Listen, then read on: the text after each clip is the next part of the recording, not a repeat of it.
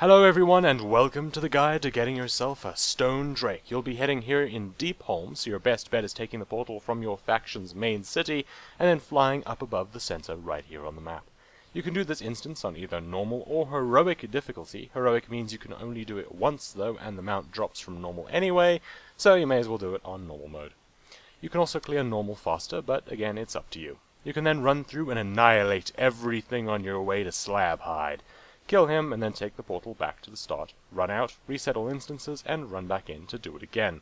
There is a limit on how many times you can reset instances on any character within a certain time, and the drop chance is 0.8%, so this is going to take a lot of patience and some serious luck. You'll be getting some loot out of this as well, which should help to make it a bit more worth it.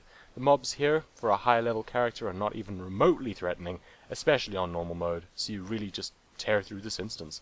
I did this on a disciplined priest and still had enough DPS to kill things with ease.